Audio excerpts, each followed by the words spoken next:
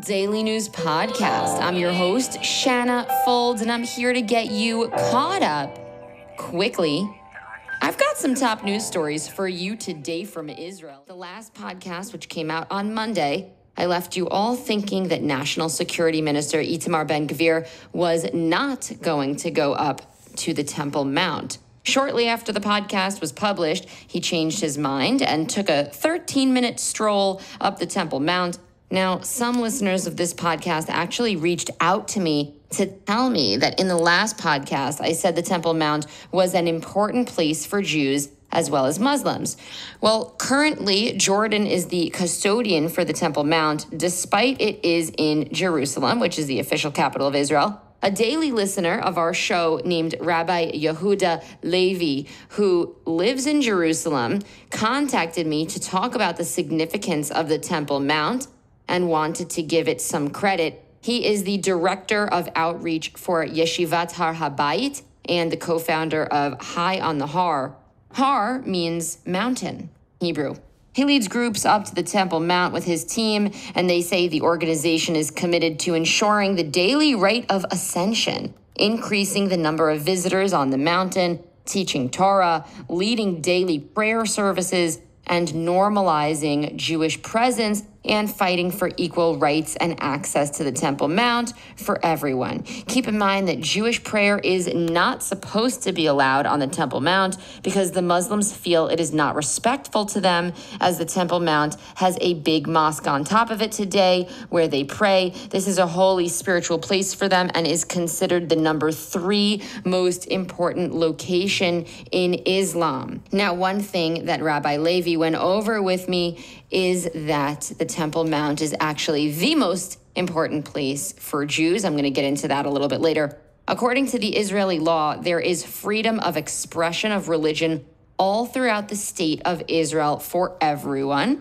And the Supreme Court officials decided that there is a legal right to pray on the Temple Mount, but if there is a security concern, police can invoke their feeling to not disturb the peace. So if they were to see a Jew prostrating him or herself in prayer going down, for example, on the Temple Mount, they could choose to arrest that person and ban them because it could potentially cause turmoil for the Muslim worshipers there.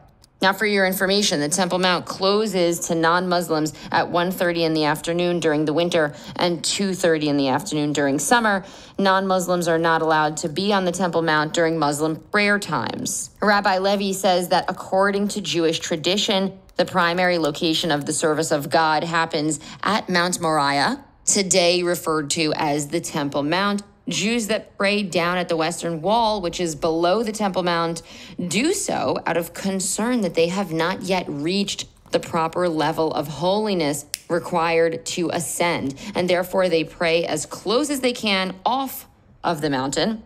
But ideologically, they wish that they could, in fact, be on the mountain itself. They think that they must wait until the Messiah comes so that they can reach that level of holiness.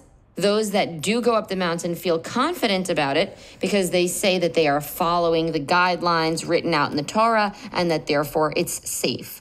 Now, member of Knesset Itamar Ben Gvir went up the mountain after he said that he would postpone that, and he went up accompanied by 2 of his aides and a rabbi.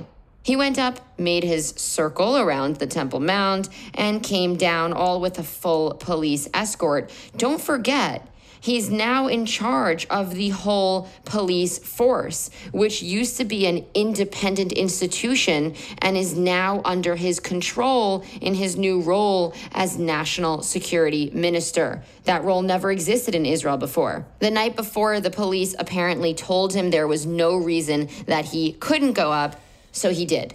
The international community condemned it, saying that he was inciting Muslims. Rabbi Levi tells me that Ben Gvir has been making the trip up to the Temple Mount regularly for the last 7 years.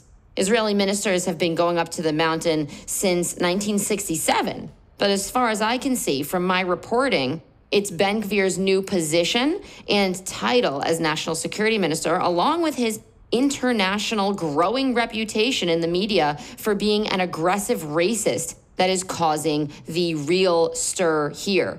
Despite he's been going up and doing this for 7 years, now he's got a lot of publicity, and it's causing quite the chaos. Rabbi Levi is close to Ben Gvir and his wife. He says the man hasn't broken the status quo.